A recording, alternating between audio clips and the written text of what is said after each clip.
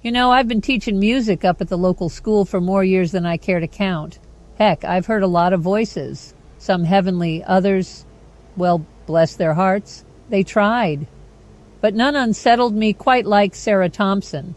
That girl had a voice like a bell at first. But over time, that bell started to clang, if you know what I mean.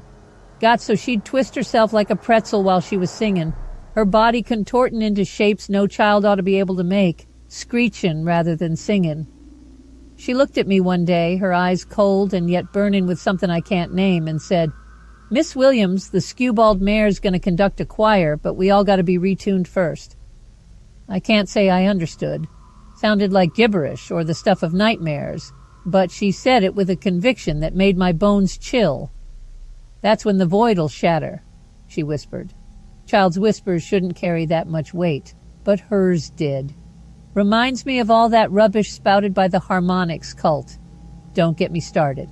As if Origin ain't got enough problems, they took over the radio, playing Freddie Mercer's tunes around the clock.